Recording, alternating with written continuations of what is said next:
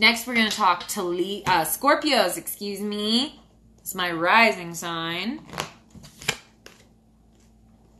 Queen of Swords.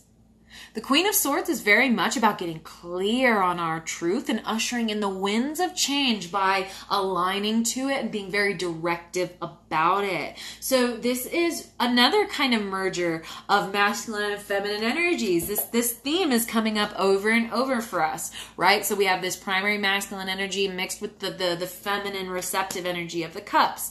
Likewise, we have the directive, logical, rational mind of the swords, especially with this singular sword pointed directly upwards. There is this creative, aligned with my truth, I know where I'm aimed at kind of sense that's here, along with the intuitive powers that belong to a queen who has learned how to holistically manage energy aligned with what we've experienced, that's night energy, what we've pursued, and also what we've absorbed, so page energy, what we've paid attention to, what we have learned.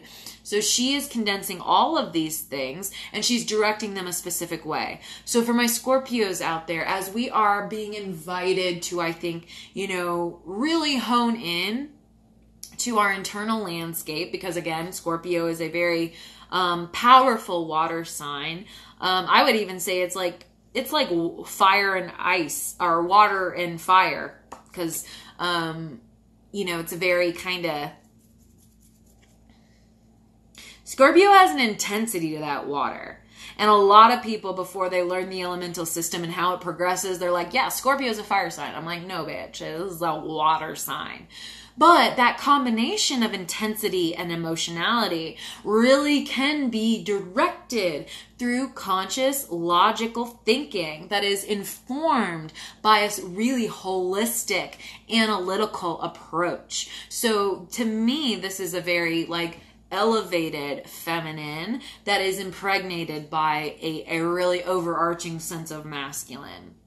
So for Scorpio to kind of really pursue themselves, it's going to be about asking ourselves, what changes do I want to instigate? What is my truth in this moment? And how do I marry those so I can direct myself in a holistic manner so that I'm not, running in one direction, just intellectualizing things, or I'm not just, trusting too much in my emotional spaces, because either one of those will tire out Scorpio energy. When we come to a balanced position of integrating both that feminine and masculine, both the intensities of feminine emotionality and the intensity of masculine,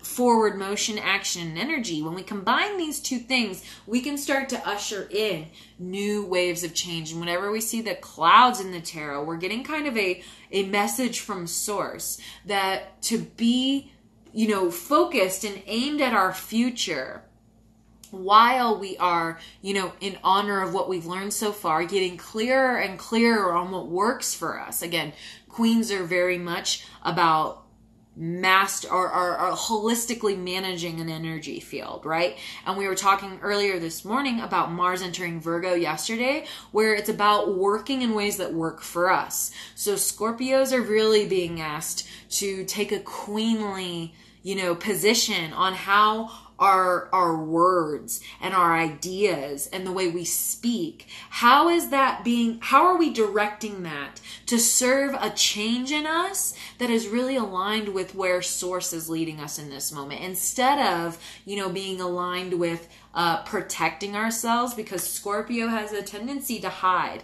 Scorpio is very fearful of betrayal. Its ruling planet is Pluto, and there's a big thing about how we present ourselves in terms of protection, and it's all stemmed on being fearful of losing what we really want for ourselves. But this queen showing up for us is basically by directing our narratives and directing our mental energy, we can stay in control of our emotional experience of what it feels like to kind of be in this state of emptiness as we go further in pursuing ourselves. So for me, since this Scorpio is my rising sign, I'm very much being called to outwardly align with my truth and express that, as clearly as possible so that I can stay logical about what it is that I'm waiting for, what waters I'm really trying to fill my cup with, so that I don't settle. Again, when the Knight of Cups is our present reality, there becomes again the temptation to settle for what will fill the cup immediately. Because again, the nature of vortexes, cup dynamics is like it wants to be filled. And when we are hasty and we don't truly align with our truth, what emotionally feeds us based on our experience and what we understand at this point in time, when we're not doing that in a holistic and directive manner, what we allow to fill us up can be distraction oriented, can be just to put off our fears of being empty. And we don't want that. The more we're willing to say no to what's not for us, the sooner we're ushering in what truly is for us. So let's keep that in mind, okay, Scorpio?